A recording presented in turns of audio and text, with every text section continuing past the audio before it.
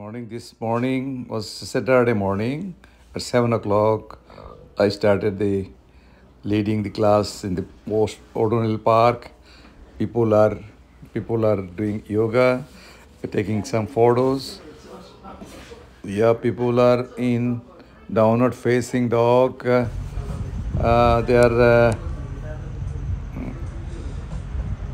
in a downward facing dog. Yes. Yes.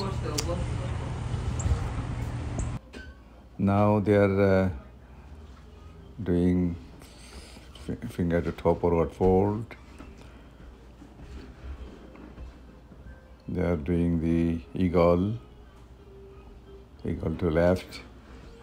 Now crow position. Some other people also trying and they did it.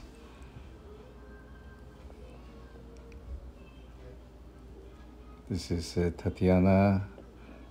She can do easily. Yeah, people are doing camel position. These people are in shadow. The other people are on the sunlight.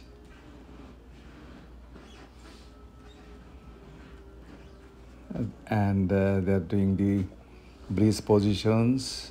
4 people on the sunshine and other 4 in the shadow. Somebody likes sunlight, somebody don't like. They are on the sunlight, they are in the shadow. There's a lot of trees around. There he's doing shoulder stand, his head stand. Tatiana. Yeah, she's also head stand, but in different position. Yeah, they're doing the seated forward fold. 4 people are doing on sunshine, other on the tree shadow. Yes, they're doing fish position. They are in a shadow, fish position.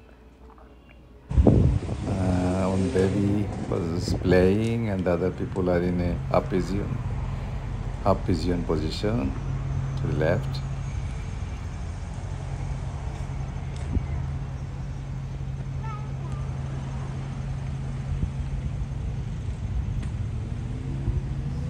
Today 8 people came for yoga. Yes, the baby is just playing with water. Lastly, they are in a Savasana. All people are in a deep rest. After doing 1 hour yoga, this Savasana is most useful pose. It allows the benefit of the yoga and distributed all of the body. This is the United States flag. It's in the United States, Atlantic cities under New Jersey. Among 50, New Jersey is one of them. So in Atlantic City, this is the south area of South Jersey. So this is another pose. It's called Supta.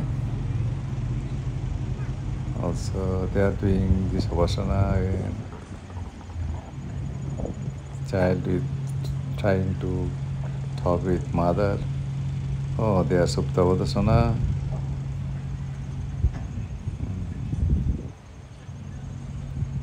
They are taking different pose, taking rest.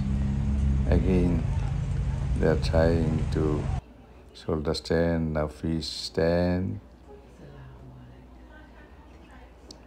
Fish position, yeah. At last we take it together, all of us take a together photo.